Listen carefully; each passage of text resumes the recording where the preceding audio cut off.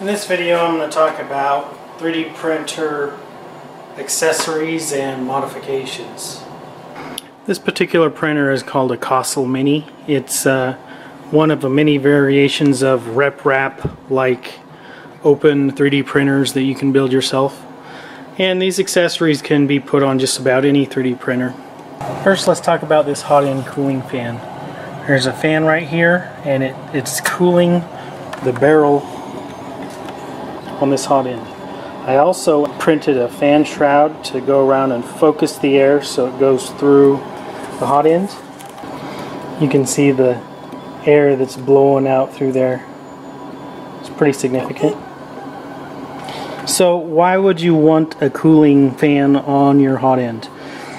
Well, it's to prevent extruder jams, specifically PLA filament. As it comes down and it heats up, PLA will expand, so you want to heat it up in the very bottom portion of the hot end. This part up here, you want it to be as cool as possible. Otherwise, if it's hot all the way up, it will expand and it'll jam. You won't be able to push the filament through. Next on the list is a cooling fan for your print bed. And what this fan does is, if your layers are very quick, so if there's, say, less than 30 seconds on a single layer, the plastic can be really hot, and when you stick the next layer on top of it, you know, you can get warping and so forth. So the fan is definitely needed some of the time, definitely not all of the time. Now the software can automatically turn on the fan and speed it up and slow it down when it thinks it's needed. But I added a knob over here so I can manually change the speed, and I can also turn it off if I want to. Next on the list is removing the D1 diode from your ramps board. So this is what your ramps board looks like, and it fits on top of the Arduino Mega. And right in there, actually inside of those pins, there's a diode. And what that diode does is it will connect your big power supply and all of the electronics. It connects that to the Arduino board. And the problem with that is there's a lot of harmonic distortion and spikes coming in from these stepper motors and the heaters, and I just had bad luck with that. The board would lock, the Arduino would lock up, so forth. So when you take that diode out, the Arduino board is powered from the USB. So I want you to notice that there's a little diode in here. Let's get some better light on it. The next feature that I added to this Kossel is whenever you get the parts list and you build your own printer, it won't really force you to put your board in anything. You could just mount the bare board here, or I've seen them down here with an LCD display and so forth. So I've chosen this box. I found it on Thingiverse, modified some of the pieces so that the ramps board fits in there nicely. There's a cooling fan on this. Since this is a Delta printer, you're actually going to turn up the current on the little driver modules. And here's the little stepper motor driver. There's 5 of these in there, and they can output up to 2 amps, but they can start getting hot. You have to turn up your current on these steppers fairly high, otherwise if the end brushes against something, it'll get off. So fan is pretty nice, keeps everything nice and cool, and also I added a heated bed to this, so it's cooling that big MOSFET in there.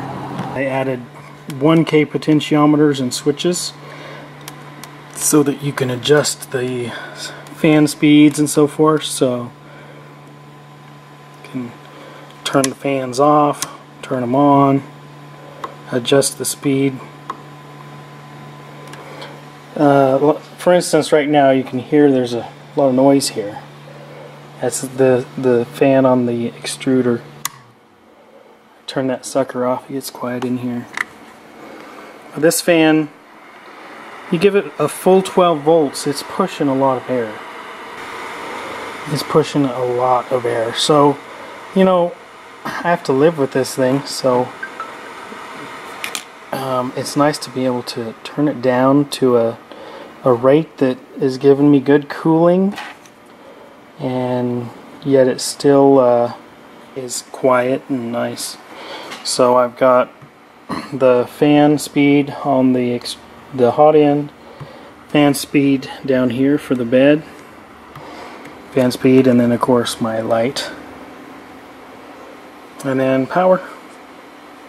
Sometimes it can seem like there's a shadow right under the hot end, so I have a light, and those are just little LED light strips. Those are pretty cheap. I got those on Hobby King, but I've got a potentiometer here and a switch so I can look at my print. And the next thing I added was a power switch. You can have a switch on your power supply, but this is kind of handy, and there's an LED that shows when the power is on. Another thing that is usually left up to you is how you're going to run your wires. So I built these wiring harnesses, and then I used this cool plastic sleeve, and it definitely makes it look a lot nicer. It's a expandable wire sleeving, and it's pretty cheap. It probably cost me $5 for 20 feet or something, so it makes things look a lot nicer, as you can see. Along with that I made some little brackets that you can just snap the harness in. Okay. Heated bed. If you're printing using ABS plastic, which I am, you pretty much need a heated bed, especially if the print is bigger. Man, it will warp really bad if you don't have a heated bed. So if we check the ambient temperature, 30, my bed here is about 90 degrees centigrade. If you're printing really big things, you might need to go all the way up to about 110. Along with that, this surface right here is aluminum. You can get a borosilicate glass, which is you're heating it up so it doesn't shatter, but that's kind of expensive. It's, you know, 30 bucks. So I went with a sheet of aluminum, and man, it works great. My print surface is blue painter's tape, which is a nice reusable surface, especially with the heated bed. Once the bed cools down, your print will almost just pop off of there, but it sticks. Another thing you never really think about until you actually need it is how you're going to spool off your filament. So here's a handy filament holder that uses the same extruded aluminum. It's a 15 by 15 millimeter extruded aluminum from Mitsumi. So this is just a cool little quick way. You just throw it on there, and you have choices when it comes to an extruder. This is what pushes the filament in. There are a lot of different extruders out there.